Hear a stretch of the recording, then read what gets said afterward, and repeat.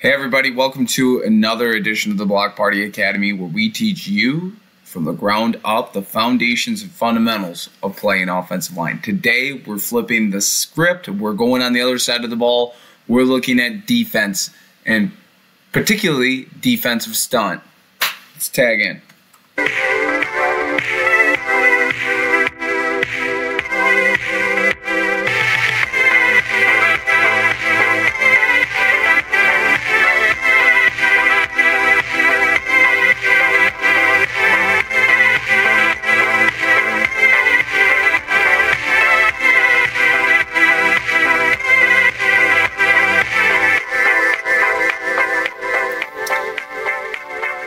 Welcome. My name is Sam Parker. I'm the offensive line coach and run game coordinator at Ferris State University. And this channel is a education-based channel to teach my guys offensive line play as I see it. Right now, we're in the middle of defensive breakdown and talking defensive ball and how we categorize and identify things. I was thinking of just doing, trying to combine these, but there is so much information and a lot of stuff to cover that we will be breaking this down. The previous one was front, in which we did miss a front that I will add into this one. Nothing major, but something to continue and go over. And this one is talking about the stunt, what the defensive line is doing once the ball is snapped. The next episode will be the blitz. The one after that will be the coverage, doing a coverage episode, at least through the lens of the offensive line and generic coverages, identifying 2 high, 1 high, no high, different alignments, and kind of piecing it together. I'm definitely not somebody to be an aficionado of coverages, so you're better served to go on another YouTube channel for that one, but it will be enough and in depth enough to match this breakdown information. So those are the next ones, and then I think I'll do a 5th one just going through a game. We played Montana last year and they gave us so many fronts and movements and all sorts of stuff that I think it's really beneficial to kind of cruise through that game and talk ball, or just find some other tape to discover. So like I said, this is part 2 in this kind of series of going through defensive breakdowns. So let's tap in. Let's go right into the stunt. Okay, so stunt wise, all right, defenses don't have a ton to play around with, but it's how they can manipulate these movements. Okay, so the first 2 that we have are slant and angle. So an angle means they're going away from the strength. A slant means you're going to the strength. So S for strength, angle away, and how we categorize it. So angle, they're always heading towards the boundary. A slant, they're always heading towards the field. And then we have a pinch and an out. A pinch means that they are coming in, and an out means they're coming out. So you might be wondering, like, well, what if it's a one guy doing the movement? If it is one guy that is doing a slant or angle, if there's a blitz with it, we will tag it. If not, it is determined that he is doing the best rush maneuver he has, whether it's run game or pass game. And then we have a tex, okay, of coming through here and then around, and then so that's tackle first for tex, all right, tackle here, and then X, meaning end through, tackle around. So pretty easy, and oh my gosh, I do think I did forget one, a major one, the gate. Okay, so gate is a middle twist, all right, middle stunt. So we have a nose and a tackle here, a gate, he is hitting the center's hip, and this one looping around. So if you thought about it, at any point, if it's 2 guys on the inside and they're looping, doing a pick and roll, as I will call it, just like in basketball, that is a gate, okay, a middle twist. If it's, a D tackle and an end, it's got to be an X or a tex, all right? Those are all of the stunts that the defense can do, are the most popular. That's it, So as confusing as it gets, it boils down to really those 6. When they do get more exotic, you get these, or excuse me, those 7, including the gate.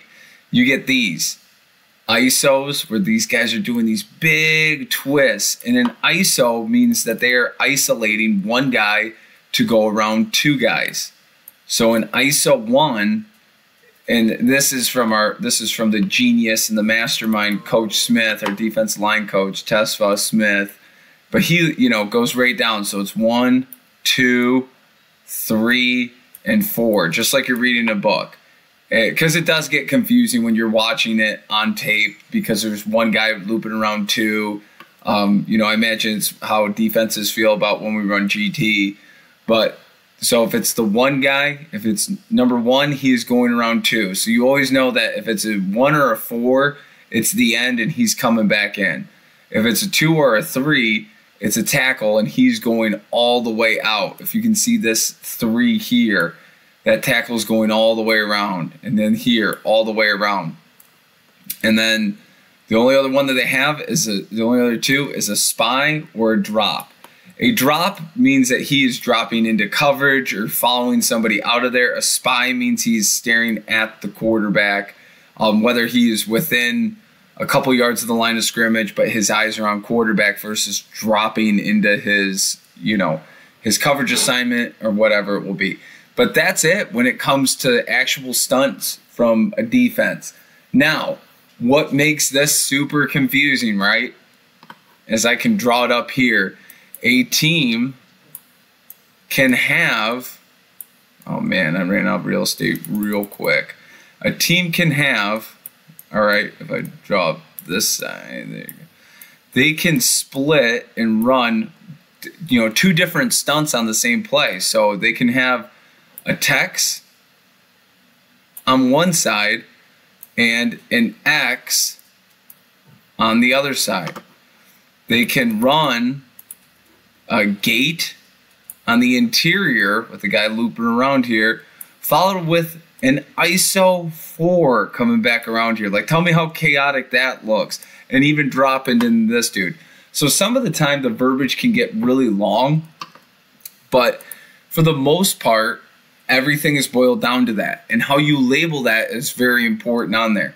So if it is a tex stunt, we want to label tex boundary or tex field. So that way we can have, have it labeled the way that we want to.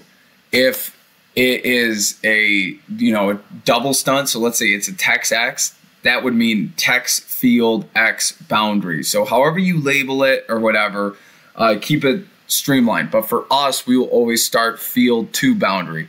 So the team can run, an ISO 4 coming back to the boundary and having somebody drop, which we will tag at the end. So we can have an angle drop NT. You can piece it together. So that way you don't need to call everything the whole time. If they're running, a tex double, so 2 texes, you're going to type in their tex double, versus trying to come up with a whole new name for a stunt. Well, it's Texas. We'll call this one cowboy hat. And then so then your guys are like cowboy hat, and you're trying to piece it together. So I do think making it flexible enough and then putting the spots that they're going from and to is very important. And now let's get into some tape and really breaking down. Oh, I got the blitzes on there. That's okay. We'll go into that next time. So, what does this look like? Okay, so the first one that we want to show here is an angle. All right, the first one that we have, or that we, the most rudimentary is slant and angle. Okay, I think everybody can comprehend that one pretty easily. So first, we're gonna still go through and identify these fronts as we go along. This is a cub front. Okay, We have 3 hands in between the B gaps. You know, even though this guy's a 4-eye, because this guy's playing a 3 and a nose here, this is a cub front, okay? So versus trying to call it something new because this guy's playing a 4-eye, keep it simple. How many hands are between the B gaps?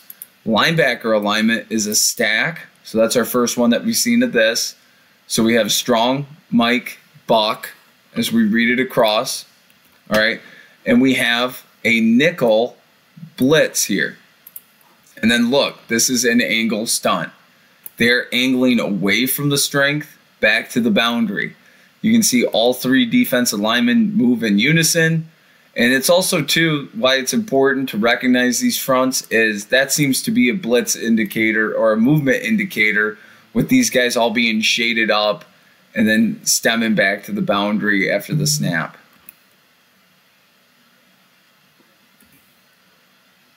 So here is a slant. Okay.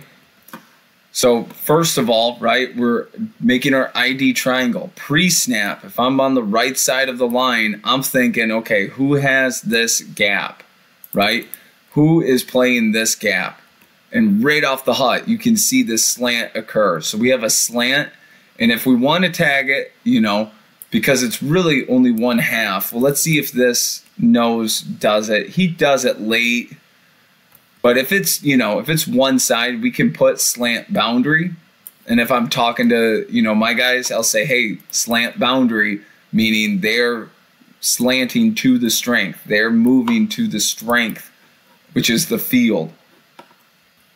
And so slant boundary is what we're seeing here. And the front is an under G, aligned on the guard, Mo. All right, only one linebacker in the box. Anytime that we see a 5-man box as well, it's just a great indicator to know, okay, we should be seeing some sort of movement, especially if there's not 2 A-gap defenders. And thus, we have it right here, exactly what we see, a slant from both those guys coming into that point. And an excellent play. Okay, now let's see an out. So an out, all right, you know, very rarely will you see one out of a quad front, you know, or something like this. I don't know if we've ever seen that, but certainly a good one to see it out of is this Indian front where these 2 guys are coming into here, all right. Also pre-snap, look at what we're seeing from the second level defenders here. You know, this is an Indian front, and whether we want to label this safety in the box or not is up to us. But this would be an Indian split, or if we let it go long enough, you know, the happy feet from the linebacker here and how close he is proximity, that's normal. We can also label that a man if we want to, which I would advocate here because these guys are pretty square and in really good alignment from that split here, and then labeling that man, you know, lets us know that's a 7-man box and exactly what we're seeing. And so now we're getting that out. So look at the 2 defenders here. They both spike out, and now with the overset from our center and how they cross read it, he goes behind, and we do manage to get it, you know, pretty picked up. We're just a bit off, and somebody is able to get a hand. Oh, yeah, it wasn't even the inside threats. It's this guy over here. Hell of a play on his part and a pick. So, again, an out, 2 D tackles working out, working wide, working to their spots. So, first of all, the next stunt that we have is a pinch, but primarily I wanted to show a cheetah front. I forgot to show that in the last one. I think I skimmed right over it or deleted the clip by accident. But a cheetah front is only 1 defensive lineman hand in the dirt between the B gaps, with 2 defenders in 5 techniques or outside of the tackles. So this is, you know, right now it's 3rd and 10 in this clip. And so this is a pass, you know, situation. and we're getting pass all the way. And also, the stunt that we're seeing with both of these defenders stemming to the B gap is a pinch. So you can see how this can happen from a bunch of different fronts, right? So the previous one, this team, you know, can run a pinch where these guys stem in, right? So they can do it out of a 4 down. We could say that's a pinch, right? Where they're pinching everything in. Here, we can say it with these guys pinching in. This is a front that does not have an out with it. Like there's no way that this D tackle can run here out, right? That would be a slant or an angle based on which way he's going. But you can see just a pinch. Guys pinching into the line, cramming it up. So now let's get into some of, you know, these movements in twists. So twist is 2 guys, okay? So it could be those 2, it could be those 2, or it can be these 2 on this clip, disregard 47. So it's these 2, right? So if it's an interior twist, we call that a gate. And specifically because the nose is, or one of the D tackles is picking the center while the other one rolls over top, okay? So when it's a middle twist between the D tackles, it's a gate. So here's a great look at it, right? Our center is coming back on a pin to this D tackle, and then watch 94. He feels a double team, presses into the center's hip, and then see the D tackle roll over the top. And I mean, I could probably do an entire friggin' episode on just the gate. It's like the #1 stunt teams love to play against us, and we've got some great clips of our center getting his friggin' head rocked on some of this. This is a pretty generous one, all things considering. But you can see why it's a little bit difficult, right? Because this guy's pressing into the hip, and these guys think it's a good double team. But for our center, that's a real tough one with this guy come over the top. So pick and roll on the center. This is a gate. Gate. Teams love to run this. If I get back to the Indian front here. But this is like the most common, right? That's why you put these guys so close for the gate. So when a center does take his zone steps here, this D tackle can drill his hip, and then as this guy reads it, stem over the top. And what will happen is this guard thinks he's getting great push, but he's really knocking his buddy out. And this guy will close down his gap and go forward, where there will be, you know, there's 2 guys at the point of attack if we ran it here. And now this guy is coming home for free. So it's a great stunt. It's a great stunt and a zone beater stunt. And, you know, really tough on gap scheme as well. But, you know, well, I got no buts. I mean, it's just a really good stunt. It is susceptible into that weak side gap. If you could see it from here, right? Like, who's in this space? Nobody, because the D tackle went over the top. And if you know, don't have your head on a swivel, look at what can happen when somebody gets in space onto that. So it is a little bit dangerous. If you have a guy that can take advantage of the weak side, and it's specifically that weak side A gap, you can get it home, okay? So now we're talking about attacks, okay? And really, too, it depends on how you want to label these guys.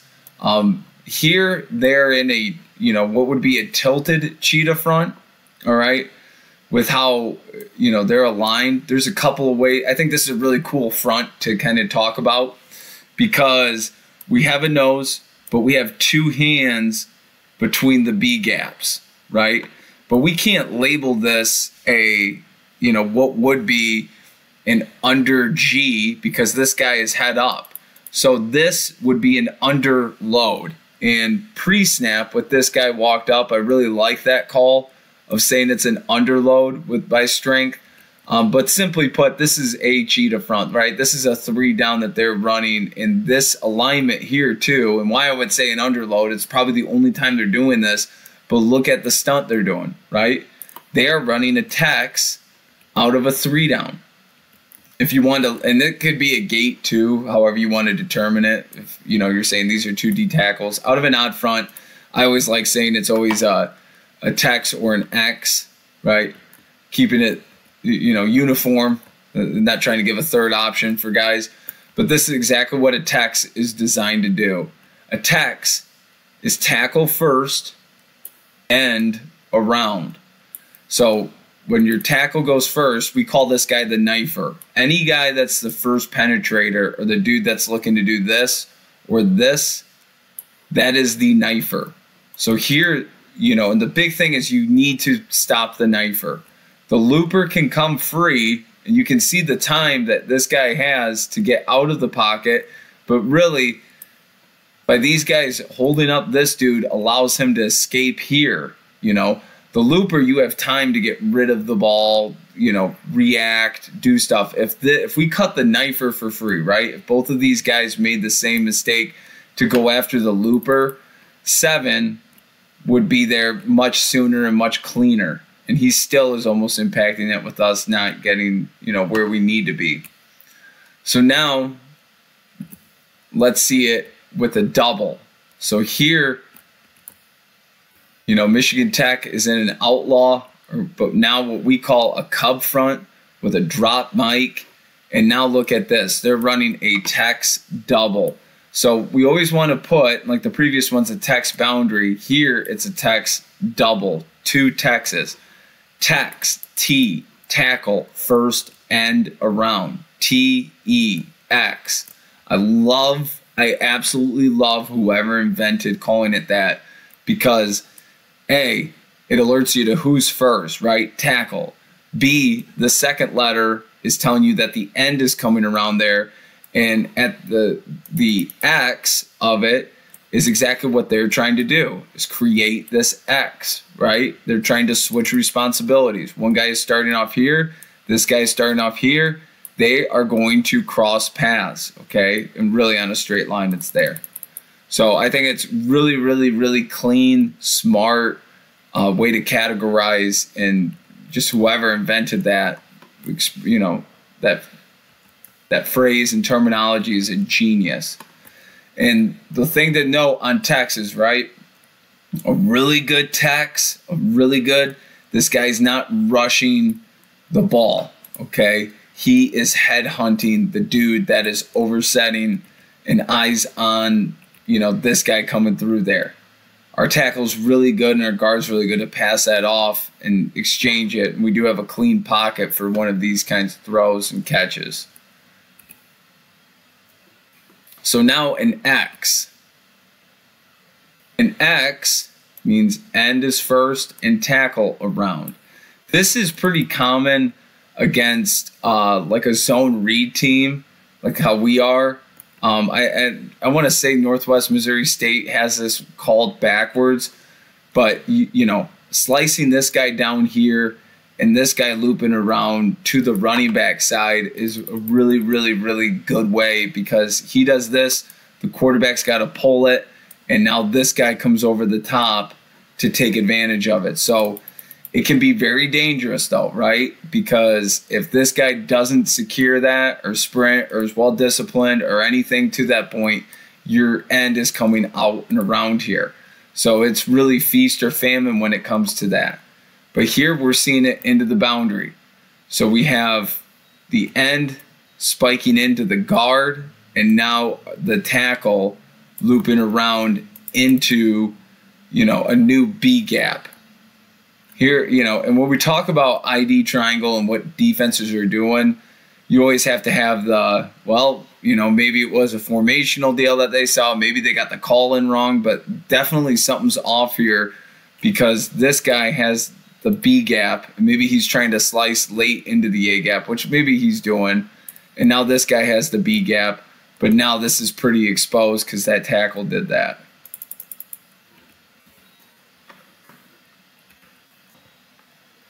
So again, that cheetah front that we're talking about, and here's an X out of a cheetah front, all right?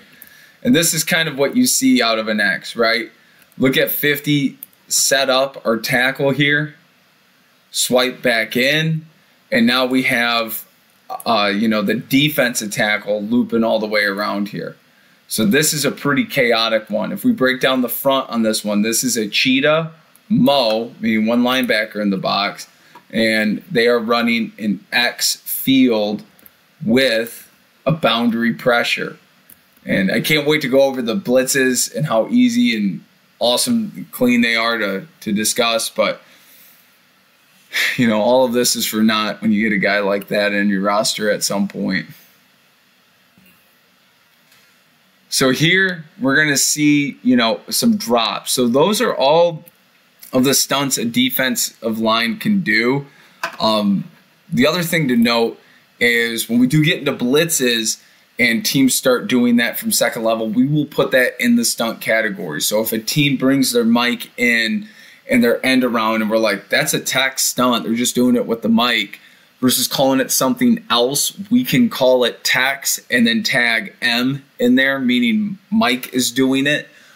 We can also just leave it as a text, and based on the blitz, which it would be a middle 5, middle 4 text, we know text field, we know that that's the pressure and the dude's looping around to that spot. So just by how we put it in there, we can always know. And the other thing too is, like, when it comes to all of this breakdown stuff, like, you want to have it, I always think of like the periodic table where it's all of this information, and they have the, oh my gosh, I am out of my element right now talking about science in any capacity. I think I got like a 13 on the ACT in this. Too much information, but I am so bad at science. But let me keep rolling on it. It'll be a good comedy. But the periodic table, so when you look at, all of those up there, they have all of the elements that are put in them and the amount of electrons and protons and neutrons and the exact elements and how they piece together. And so you can identify, looking at H2O, hydrogen was 2 times hydrogen, and then oxygen, right? So like, versus being that literal to know where it stands on the periodic table and all those elements, it's water, right? And the same goes for this. You have this giant periodic table of all this literal data.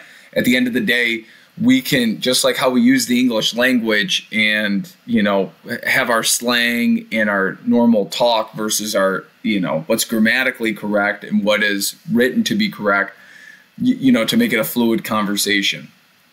So with that being said, when I say like we can tag it like this, that's for the coaches. So if I tell a guy, and like when we're talking about these kind of uniques, like, one of our players doesn't need to know, text field angle boundary. He's got to know where he's at, that ID triangle, that very specific thing. It's my job to communicate to him, exactly where those pieces are. So if I'm playing right side, I can identify if this is a text or an angle. And on the left side of the line, I can identify if this is a text or an angle. And if I can do that, then we can, all 5 of us, work in harmony and not have to worry about it. And so that's kind of what I mean by when I keep saying like, oh, we can label it like this, we can label it like that. And it does change week to week, or not week to week, but you change up stuff, for certain defenses. When we play Michigan Tech, those guys move around, and they've got dudes that we think are defensive ends or are playing linebackers that are, bouncing around, so it can get confusing. So as a staff, you just have to come to the determination of like, how are we labeling this, and then how are we going to teach it? And to be honest with you, we're going through all of this stuff. Normally a team has, a handful, like 3 or 4 stunts they're going to do, 2 or 3 blitzes, 3 or 4 fronts, which all pieces together. If I was really going to piece it together, you've got like 4 fronts, and then out of them you got base or a stunt or a blitz, right? And so that's pretty much what you're teaching the guys. So it's 12 different things max per week. And some of those, you're letting them know this is, excuse me, this is on 3rd and long. This is on 3rd and short. This is goal line. And so it does streamline, and it does become much easier. And then from there, you can, you know, shape how you're calling it. But this is the general nucleus of all of that, okay? So last element of this here are the drops, okay? So here we have a drop from the defensive end into the boundary. So the front is an even, meaning that we have 2 twos, mo, meaning 1 linebacker in the box, and pre-snap, I'm thinking, okay, what the heck is going to happen over here? There's a lot of space. And we see that it is an angle immediately. All right, protection should be slid the other way here to combat this. You can see all the guys that are over here that we should be sliding to. So it's an angle and with a drop defensive end here.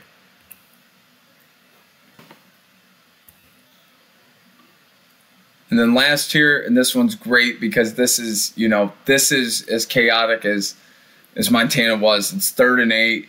I want to say game on the line on this one. They're in a cheetah front with stacked linebackers that are creepy, okay? So we have a middle 5 pressure with a spying, well, he's really spying nose tackle and a drop defensive end. And this is just really good simulated pressure stuff. So how these guys are reading this, okay, from Montana is swing, right? So running back swings, he is trailing, okay?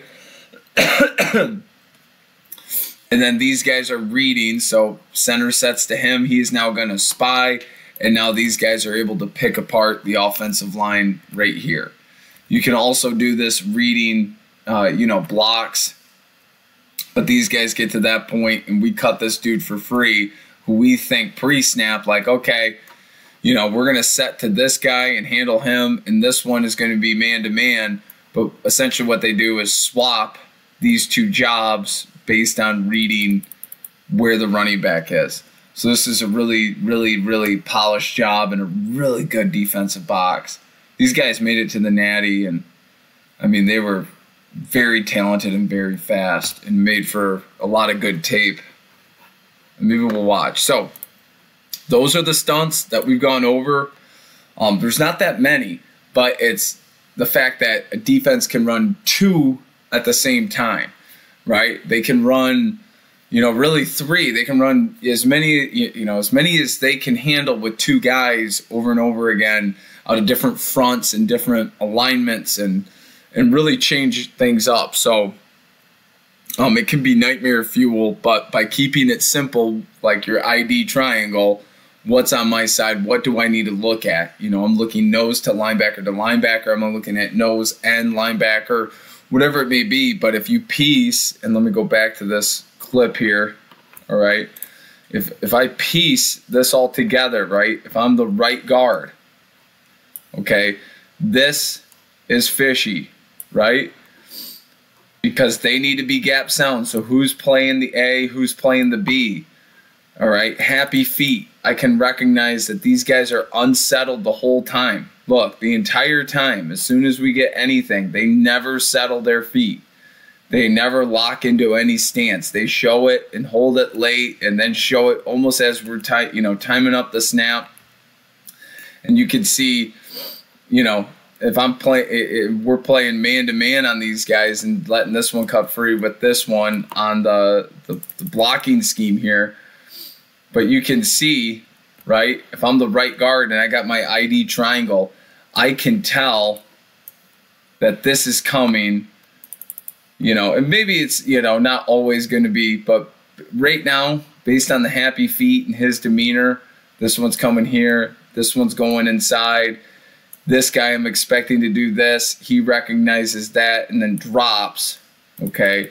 So it would be interesting to see how we handle it with like a 6-man slide, and this guy coming across to this one is probably how we need to pick it up. But just by having your awareness to that puts you in such better spot, and to not be, you know, delayed or coming out to it. So appreciate you guys watching this one. This covers our stunt. The next one that we will go into is blitz, and then we will go into coverage, and then finally looking at just full defensive clips and going from there. So appreciate you guys watching, and we'll see you in the next one.